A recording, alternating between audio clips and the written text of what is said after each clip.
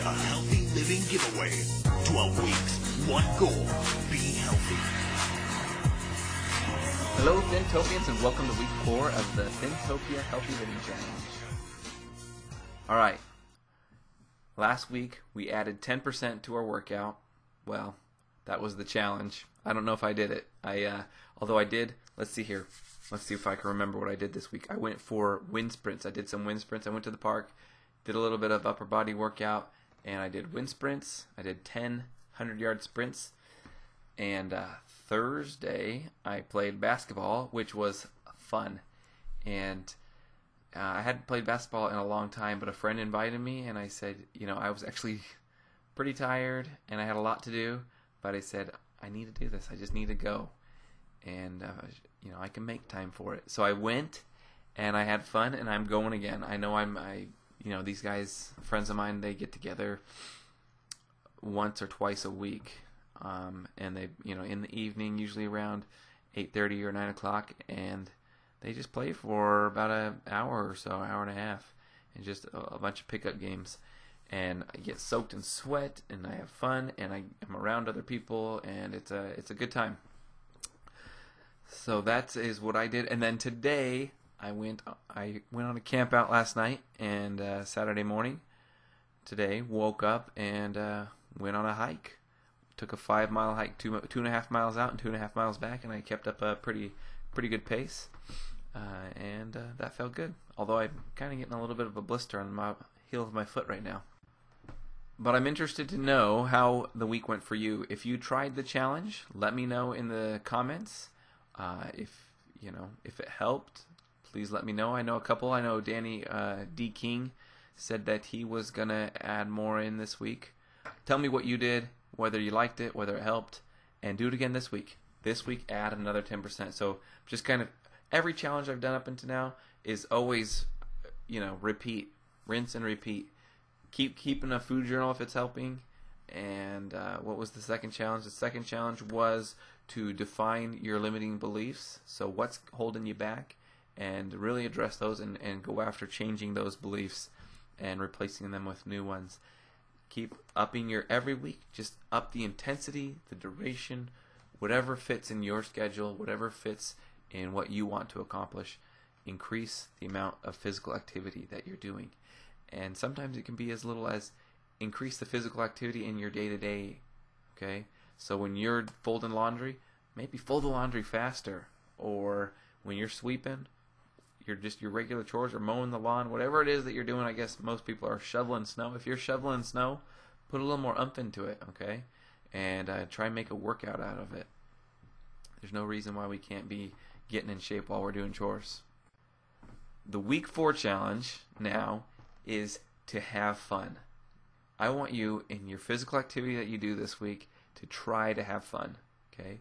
So it could be whatever you're normally doing. Maybe you have a set plan of you're going to be going running 3 days, or you're going to the gym these days, or whatever your workout schedule is. You're doing exercise videos. Do it with a positive attitude and try to make it fun.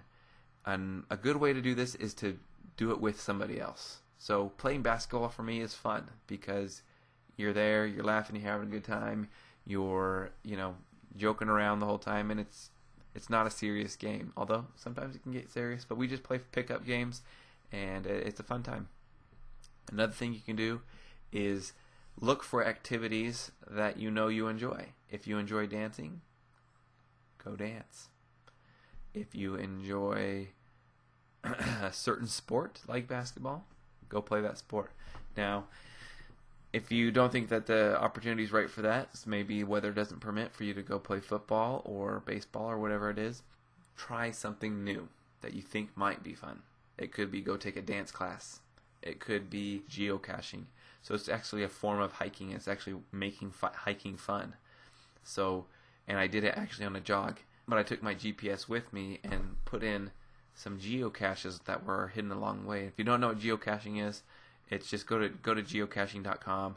So on the jogging path that I normally go on, I looked it up on that site, and there were 3 or 4 geocaches hidden along that trail. So I took my GPS with me, went on my jog, and along the way found I think 3 or 4 geocaches, and so it's kind of fun. I for one got a break in between in the middle of my jog, and stopped and walked around looking for a geocache, and then it was kind of fun trying to find them. As an extra challenge, and this will only help you in our giveaway, I want you to record a video of yourself having fun while you're exercising. Okay, and this isn't. You don't have to be. Sometimes I'm saying this is like you're in this challenge.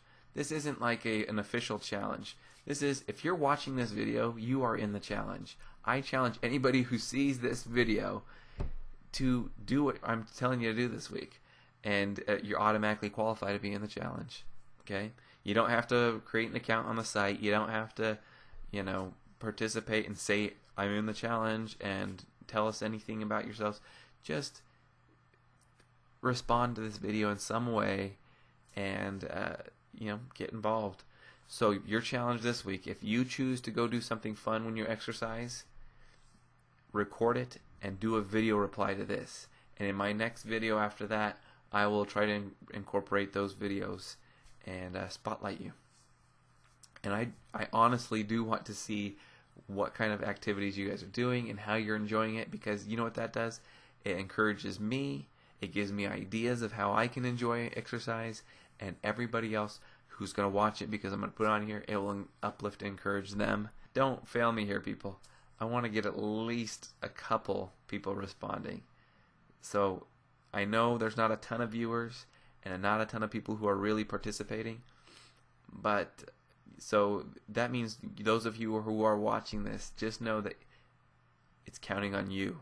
You need to do this, and it'll only help you, and it'll help us.